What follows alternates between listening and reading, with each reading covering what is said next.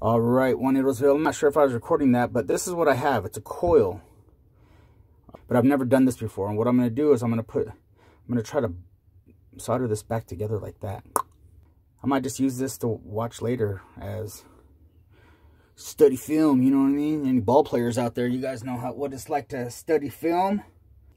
What I'm going to do is I'm going to put some solder in there, and I'm going to use my pinchers, and right at the opportune moment, I'm going to go pinch, pinch, and then whoo, and it's going to connect.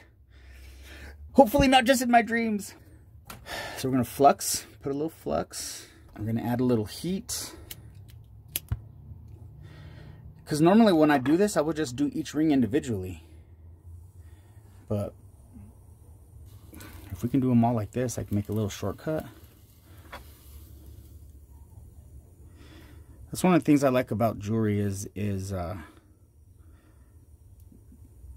often like a more efficient way to do stuff. And there's a more efficient way to do stuff that you've been doing it inefficiently for a long time, and that's the only way you know. I don't like when the solder sticks to my tweezers. And I don't like when my solder falls out of my tweezers like that one did. Okay, we might be getting there, guys. Here we go.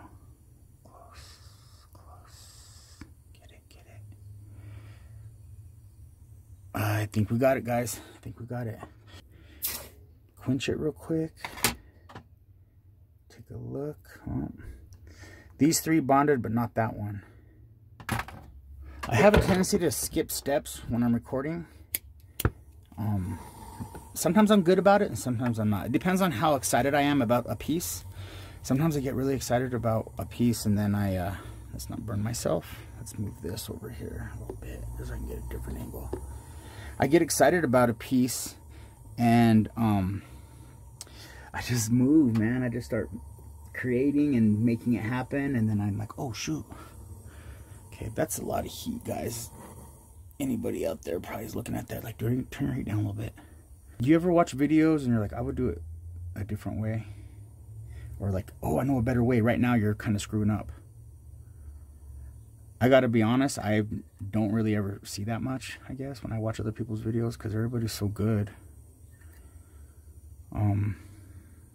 That they don't make mistakes, or if they do, they probably don't record, let you see it.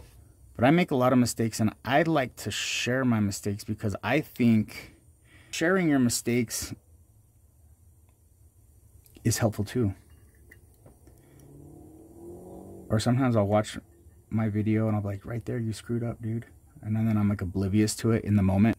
But, you know, it's just like, okay, let's pay better attention next time and learn from it, you know? Okay, let's go like this. Kind of wish I had this third hand on this rotating block. I might be able to turn it a little bit. I kind of want to believe in that, friends. Let's try. Heck yeah, dudes. Heck yeah. It's all one right there. This can still be opened a little bit if I want to, but I want this to be a small ring. I'm actually making it for this bezel, which is pretty small. So I don't want it to be all wide. In fact, I might want it just like that.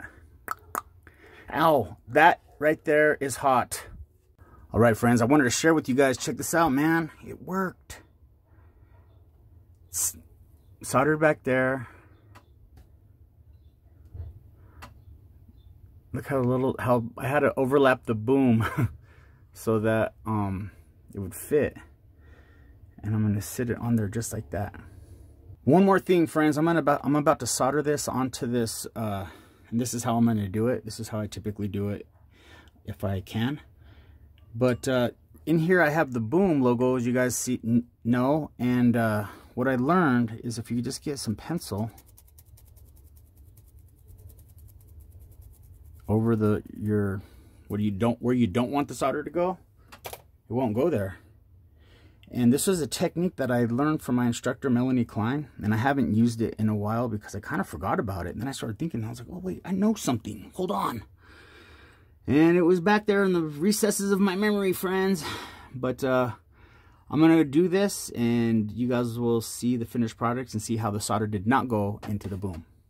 So I just finished soldering this, and I looked at the camera and it was off, and I was all being so philosophical and such.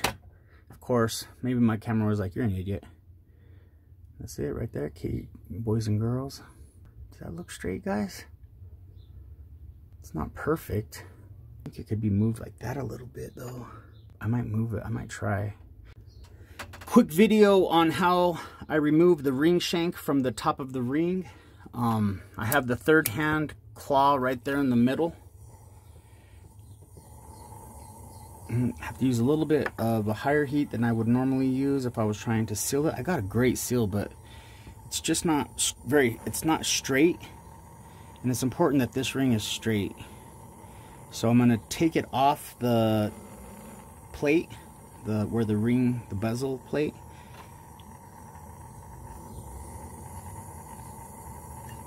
Boom, just like that. How you take it off, friends. Simple like that.